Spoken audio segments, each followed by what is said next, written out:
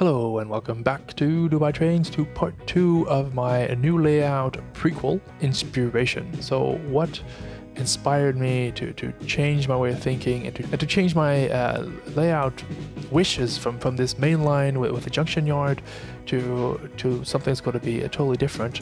And the fire starter is Robert Todd. I saw his channel, have a look. He has a beautiful layout, keeps on working on it, and has all kinds of neat tips and tricks there. And if we go here to the 360, it's a bit of an old video, but it shows the layout well. What did I like about this? Well, a few things caught my eye. One, there's a lot of track, which is a lot of switching possibilities. And as you see, it also has a small yard section, so you can do some classification, because that's what a lot of people want, classification. So we got switching on the right, then we got some classification work, and the most left track is the main line that actually goes around the room, so you can do continuous running if you want as well. So just in this one shot, you have almost everything that I want. I think a lot of people want from the layout. And I noticed something else. It's relatively easy to build. It's all flat. There's no gradients, so you can just get your bench work up and then lay the track quickly. My current layout has 3 levels, and the bench work is just a lot of work. And it's not really a benefit, to be honest. I find the grades a bit limiting, actually, because I can't really use my small switchers. So none of that with Todd's layout. It looks amazing. Todd, great work. Now, I'm not saying I want his layout and I want to copy it exactly. No, this is just inspiration. Like, what kind of features do I want? And as you see, this layout is inherently different than some kind of main line with a yard and then a branch off of that. So I would classify his yard as like an industry yard, just servicing the different industries along the track.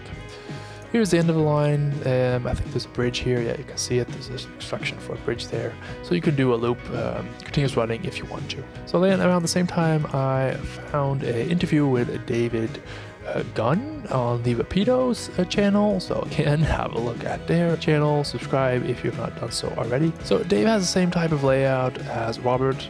You might be surprised that I say it because it's an older layout. The scenery is finished. It looks amazing. But the functions are more or less the same.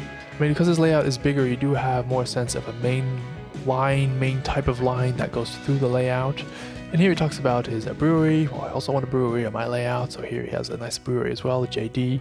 There's a lot of switching happening there, and he explains how he makes it. Anyways, just look at the video, it's full of information. This layout is absolutely eye candy, but that's not the point. The point I want to make is that this type of layout, albeit a bit smaller than his, will absolutely serve the purpose of what I'm looking for. And although I think my initial idea that you see here would also serve the purpose, but I just can't execute it in a normal size space. I mean, reality is most of us don't have a basement, unfortunately. I'm just going to have probably a spare bedroom. That would come back to this design as well. This is a spare bedroom, and it's just not going to fit. I want to go more towards the prototypical side of things, and then you just need to not squish as much as you want in a small space. It's not going to work. It's better to just pivot and change maybe different type of layout that will give you the same enjoyment and feel, something that's more manageable and fitting and appropriate for that space. Now, I could go to a different scale, end scale, and try to get more in the same space, but that for me is not a question. And then even more recently, 1 week ago, there was on the Model Railroad Hobbyist magazine, again, have a look at that channel, a lot of great stuff there, the St. Louis RPM meet report. And there, if I just fast forward, is this layout of Bill Denton. It's a very old layout, so I'm sure a lot of folks that are watching this have probably seen it. This is, I think, a copy of a prototype, especially some of these track plans.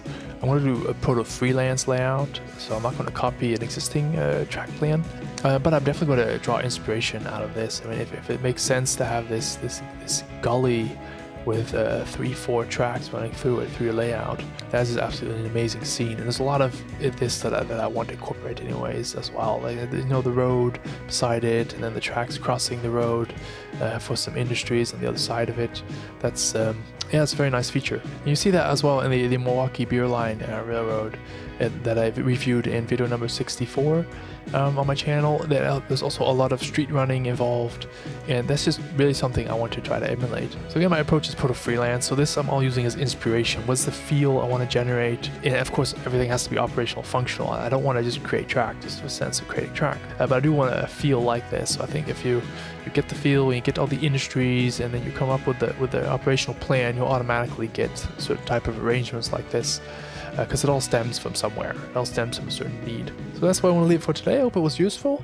I hope my thinking process was clear, and if not, please do just ask in the comments. And if you're looking for some help or guidance on your own layout, let me know. I do a consultancy as well. Just reach out to me and we'll see what we can do. Thank you all for watching. Bye bye. This video is made possible by the Dubai Trains Patreons. Check how you can become a member to unlock extra content.